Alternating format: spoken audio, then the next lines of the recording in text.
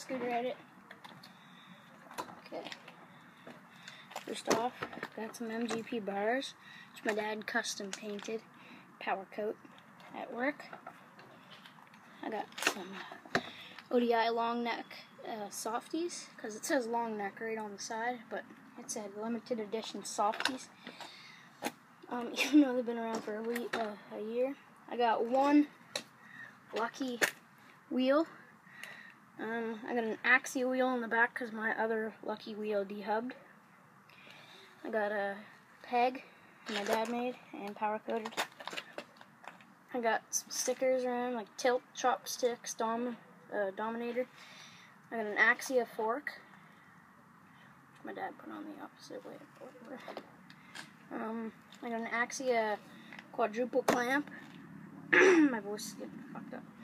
I got a headset, an ICS headset, I think. What kind of headset is it? Axia red headset. And last but not least, got the Lucky crew deck, or one of the crew decks. The graffiti type style on the bottom. Like the little things on the side. I'm getting new grip tape. Oh, and the brake is a Havoc flex brake.